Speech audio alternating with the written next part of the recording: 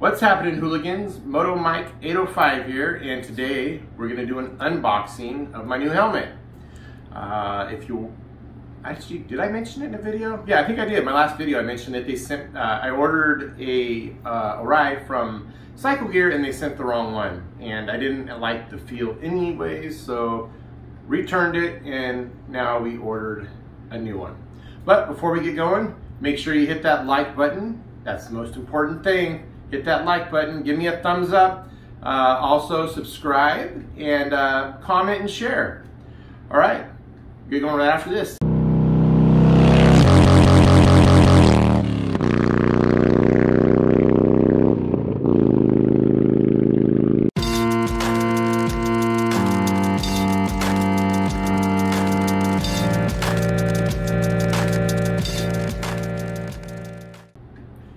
Alright, so this is the helmet we ordered from Cycle Gear.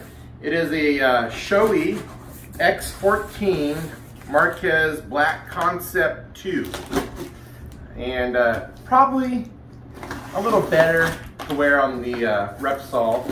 The other helmet I ordered was Vinales, however you pronounce his name. And he actually rides a Yamaha, so. Marquez rides a Honda. And I think he's part of the Honda Repsol team. Do I have that right? I'm not really up on my racing. I just know that whenever I look up Repsol, there's always pictures of Marquez. All right, nice big box. Doesn't look like it got damaged in shipping. We had another box arrive today that looked like it got ran over by the UPS truck.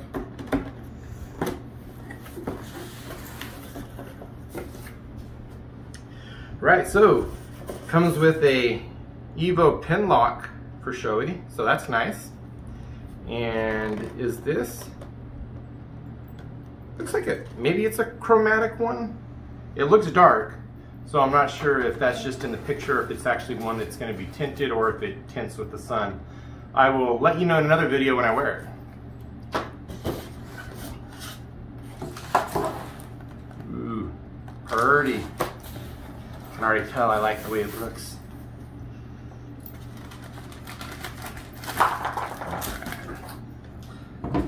So down in the bottom of the bag, it looks like there's a couple pieces here. I think this, I don't know if it's some type of cleaner or maybe something for the pin lock. It's like a little bottle of fluid. Like some of the chin pieces, or I don't know the proper names for all this stuff. Ooh, even comes with some stickers.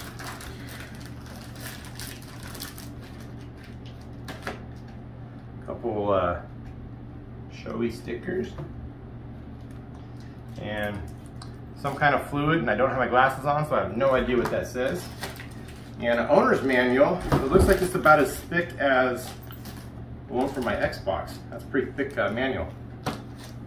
All right, so let's unveil the new helmet, and hopefully it fits.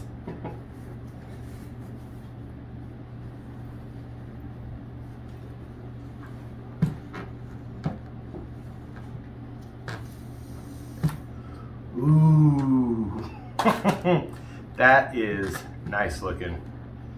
I don't know if you'll be able to tell from the video that that color really pops.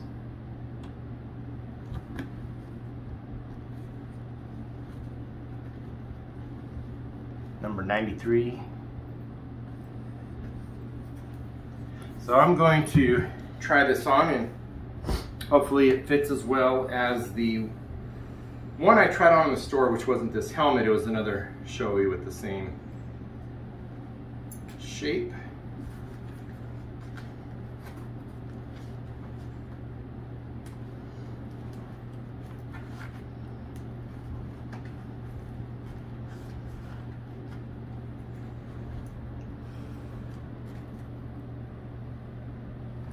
Snug, but I think it feels perfect. I think this fits even better than my bell.